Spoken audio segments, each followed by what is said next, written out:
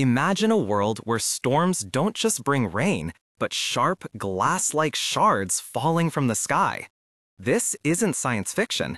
It's a reality on exoplanet HD 189733b, a gas giant orbiting a distant star.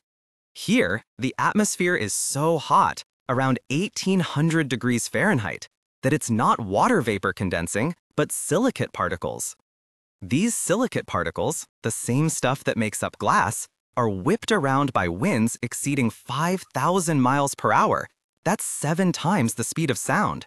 When these incredibly powerful winds churn, they create what we can only describe as glass storms, with tiny, razor-sharp fragments hurtling through the alien atmosphere.